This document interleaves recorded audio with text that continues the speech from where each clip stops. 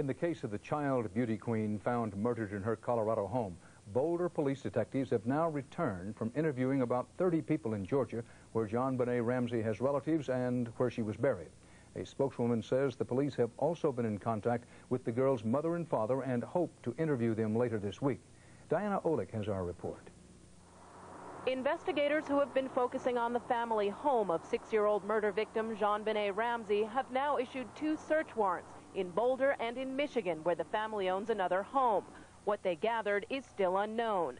Meanwhile, people who didn't even know JonBenét are stopping by the house to lay tributes. It just really touches your heart. We've got 3 little girls and just couldn't imagine life without them. In the weeks since the murder, we have learned more about the world in which JonBenét lived. A beautiful child of a wealthy family, driven to succeed in a unique world of lights and pageantry. I wanna be a cowboy sweetheart. JonBenét was polished and precocious, part of a world involving children paraded before their friends and parents. She was named Little Miss Colorado. Did JonBenét have a bright future?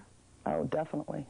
Talent agent Deanna Hediger met her 2 years ago when JonBenét's mother, a former Miss West Virginia herself, was starting her on the pageant circuit, an expensive and competitive goal. She seemed quite involved in her daughter doing well.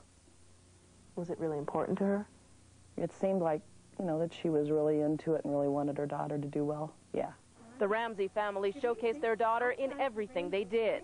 This tape was commissioned by the Ramseys 2 years ago as a Christmas gift to friends. Hello, I'm Patsy Ramsey. Daddy's not here, but this is JonBenét. She's 4, Burke is 7, and we'd like to welcome you to our home and wish you a very Merry Christmas. Wait, JonBenét. The privileged world in which JonBenét lived now extends even to her death. Her parents have hired their own private detectives to investigate the murder in this home.